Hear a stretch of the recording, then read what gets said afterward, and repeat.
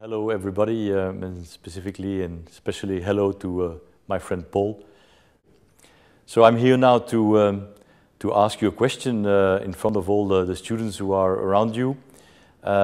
We discussed many times together the big changes, everything that's happening in the world of today, many challenges, technology challenges, obviously the changing of the world between the West and the East, obviously also the elements of innovation that are present, research and development that we have to do, the big challenges that we face as persons, as managers,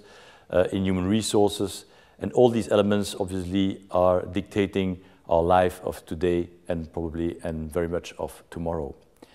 And the question that we would like to ask you is,